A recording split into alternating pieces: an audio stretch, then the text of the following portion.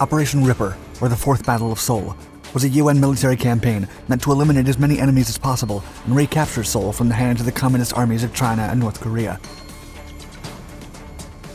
The plan was conceived by General Matthew Ridgway of the US 8th Army.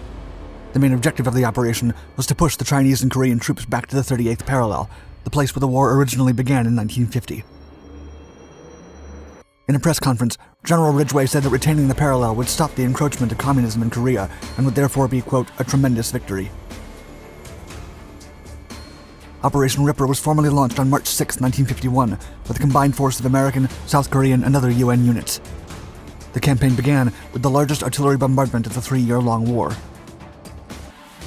Instead of making a direct assault across the Han River to recapture Seoul, UN forces encircled the city through a series of flanking attacks that overwhelmed the Chinese and Korean enemy soldiers, forcing them to withdraw. At the end of March 1951, UN forces reached the 38th parallel alongside the South Korean forces. They managed to advance an average of 30 miles from their starting lines. American forces could have gone further, but General Ridgway did precisely what the United Nations mandate ordered: secure the border with North Korea.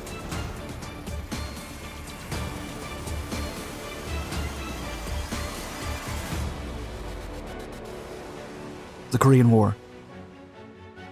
By the end of World War II, Korea was divided into two blocks, the Communist North and the Democratic South.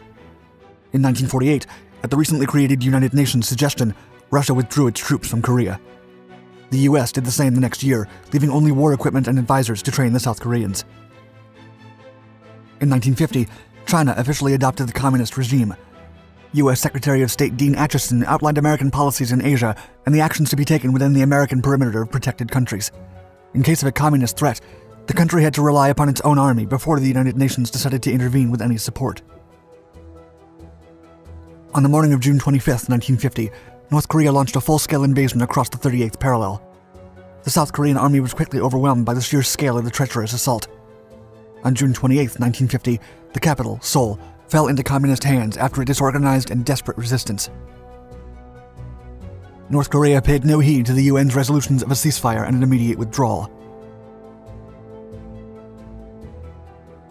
According to an analysis of the Korean War by the U.S. Army Center of Military History, on June 27th, the Security Council of the UN issued a second resolution that stated, quote, furnish such assistance to the Republic of Korea as may be necessary to repel the armed attack and restore the international peace and security in the area.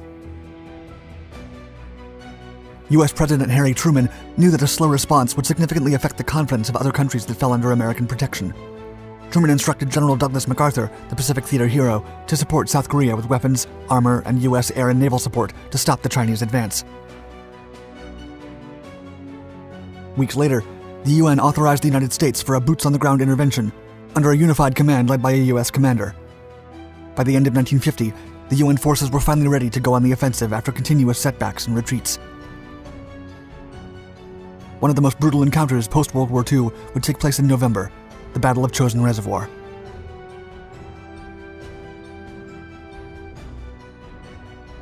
Operation Killer. After UN forces furiously counterattacked during the first weeks of 1951, the US commanders finally got a taste of how the enemy operated, attacked, and defended itself. With all the intel gathered on Chinese activities, UN forces began working on a possible second offensive. At the Battle of Chipyeong-ni that took place on February 15, 1951, Americans and French troops were so successful at defending their ground against a Chinese attack that military historians would later refer to this battle as the Gettysburg of the Korean War. Simultaneously, another encounter between communist soldiers and American forces took place between the 13th and 18th of February near the town of Wonju. After repeated attempts to overwhelm the Allied troops, the Chinese and North Korean soldiers retreated, forced to withdraw across the entire front. With continuous victories achieved in various engagements and the withdrawal of communist forces, the United Nations Command decided it was time for a fourth full-scale offensive. The result was Operation Killer, envisioned by General Matthew Ridgway. The objective was to eliminate all enemy resistance located south of the Arizona line in Chinese-controlled territory. The operation took place between February 20th and March 6, 1951. According to the Marine Corps Gazette, General Ridgway's basic directives for his operations were resumed in a straightforward principle, quote, inflicting maximum casualties while sustaining minimum losses, maintenance intact of all major units, strict observance of lateral security. At the end of the offensive, UN forces took over the line. The American Ninth Corps reported that over 7,500 enemy soldiers had fallen, with more than 1,000 captured. The 1st Marine Division occupied various hills located north of Hangsong, with a highly efficient kill-or-death ratio, inflicting more than 1,800 casualties to the enemy with minimum losses. After this short campaign, General Ridgway decided it was time for another furious advance deep into enemy territory.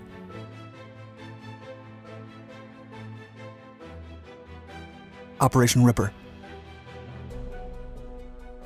This campaign was the follow-up of Operation Killer. Like its predecessors, this 5th offensive's main objective was to deal as much damage as possible to the Chinese People's Volunteer Army and the Korean People's Army. Valuable intel confirmed that the invading armies were concentrating their forces to launch a full-scale attack. Thus, General Ridgway decided to move further north to disrupt the enemy lines before they had time to regroup. In the words of retired U.S. Marine author Major Alan C. Bevilacqua, quote, "Lieutenant General Ridgway wanted blood, not land." As such, the secondary objective of the mission was to outflank Seoul if possible and force the Chinese to a withdrawal, securing not just the city, but also the Idaho Line, which was located 8 miles east of Seoul. If UN forces could secure the line, they would be one step closer to the 38th parallel. Also within the zone, the towns Hongcheon and Chuncheon were considered vital objectives. Intel suggested that the enemy had substantial stashes of supplies in those locations. According to the USMC Gazette from the Korean War, quote, "On the eve of Operation Ripper, the UN forces held a line extending from Incheon to the south of Seoul, then across the peninsula by way of Hangsong to the east coast in the vicinity of Chemunjin. Operation Ripper began on the morning of March 7, 1951, with a steady advance of 2 Marine regiments from the 1st Division, whose objective was the Hangsong-Hongcheon Road. With a steady advance from all UN forces, most units reached the Albany Line on March 12th after encountering Chinese troops who fought with hit-and-run guerrilla tactics. On March 14th, UN troops took over and destroyed Seoul with a sick and starving population of 200,000. One day later, the town of Hangchun was taken after communist forces retreated, leaving mines scattered throughout the zone.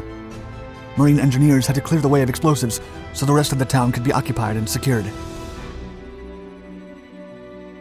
After consecutive nights of Chinese and Korean soldiers retreating from their positions, General Ridgway ordered the Ninth Corps to take Chuncheon, which they surrounded and took on March 22nd. With this last strategic capture, all 3 secondary objectives of Operation Ripper were completed, with a territorial gain of 30 miles. During this campaign, the Korean Marine Corps, or KMC, proved themselves worthy of being called Marines. Under the guidance of the NCOs of the USMC, the South Korean troops showed what they were made of when securing key locations such as Hill 381 and 975 and every other offensive taken by the 1st Marine Division.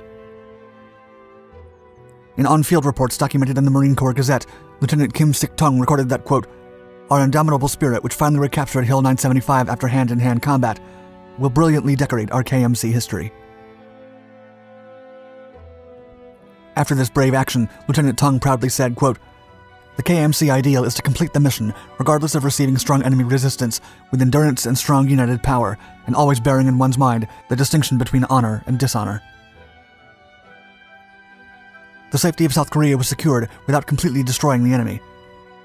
Based on a report from the 8th Army, documented in the book Korea, the Limited War by author David Rees, Ridgway emphasized, quote, "We didn't set out to conquer China."